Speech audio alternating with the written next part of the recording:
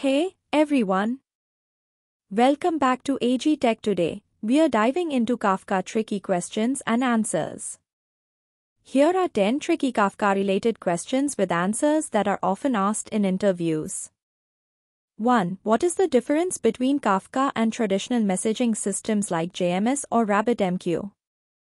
Answer. Kafka is designed as a distributed streaming platform that can handle large volumes of real-time data with high throughput. Unlike traditional messaging systems, Kafka stores streams of records in a fault-tolerant and scalable way. Kafka allows consumers to read messages at their own pace and has built-in support for message retention, partitioning, and replication. JMS and RabbitMQ are more focused on message queuing and point-to-point or publish-subscribe patterns, while Kafka is optimized for log-based, distributed processing and stream processing. 2. What is the role of Zookeeper in Kafka, and can Kafka work without Zookeeper? Answer. Zookeeper is used in Kafka for managing and coordinating distributed brokers. It handles tasks like leader election for partitions, metadata storage, and configuration management. However, starting from Kafka 2.8.0, Kafka has introduced Craft mode, Kafka Raft, which allows Kafka to run without Zookeeper. Crafter mode eliminates the need for Zookeeper for cluster metadata management and is a step towards simplifying the Kafka architecture. 3. What is the difference between a Kafka topic and a partition? Answer. Topic. A topic is a logical channel to which messages are written by producers and read by consumers. Kafka allows multiple consumers to subscribe to a topic. Partition. A partition is a physical division of a topic. A topic can have multiple partitions, allowing Kafka to parallelize message processing. Partitions are distributed across brokers, providing scalability and fault tolerance. Messages in a partition are ordered, but across partitions, ordering is not guaranteed. 4. Explain the concept of consumer groups in Kafka. Answer. A consumer group is a group of consumers that work together to consume messages from Kafka topics. Each consumer in a group reads from a set of partitions, and each partition is consumed by only one consumer in the group. This ensures load balancing and fault tolerance. If one consumer fails, another consumer in the group will take over the partitions previously assigned to the failed consumer.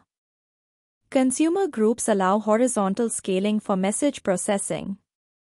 5. What happens if a Kafka producer sends a message to a topic with no available partition? Answer. If there are no available partitions, for example, due to partition reassignment or broker failure, the producer will receive an error and the message will not be delivered. In practice, Kafka ensures partitions are available by maintaining replicas on multiple brokers, so if a broker fails, another broker hosting a replica can take over. 6. What is message retention in Kafka and how does it work? Answer.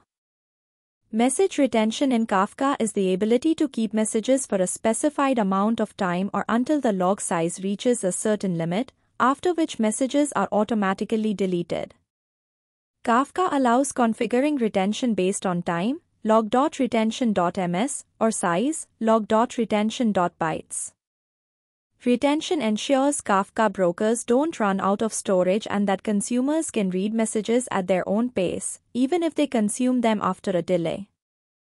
7. What does exactly once semantics, EOS, mean in Kafka? Answer. Exactly once semantics, EOS, refers to Kafka's guarantee that a message will be delivered and processed exactly once across producers, Kafka brokers, and consumers, despite possible failures. Kafka ensures this by using idempotent producers and transactional processing. EOS is particularly useful for preventing duplication and ensuring data consistency in stream processing applications. 8. How does Kafka handle message ordering? Answer. Kafka guarantees message ordering within a partition but does not guarantee ordering across different partitions of a topic. This is because each partition is independent and can be processed in parallel by consumers.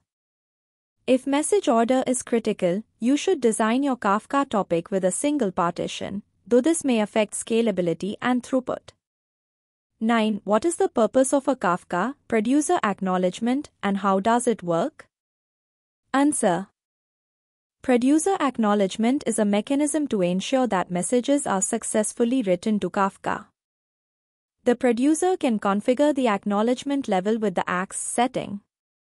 AX is equal to 0, the producer doesn't wait for any acknowledgement from the broker. AX is equal to 1, the producer waits for acknowledgement from the leader broker. AX is equal to all, or AX is equal to 1, the producer waits for acknowledgement from all replicas of the partition.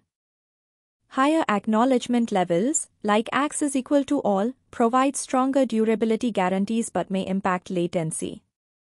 10. What happens when a Kafka consumer reads messages faster than the speed at which they are produced? Answer. When a consumer reads messages faster than the producer, the consumer can continue reading messages from the Kafka partition as long as there are messages in the partition. Kafka stores messages in a log, and consumers can read from any offset within the retention window. If the consumer catches up to the producer and consumes all available messages, it will wait for new messages to be produced.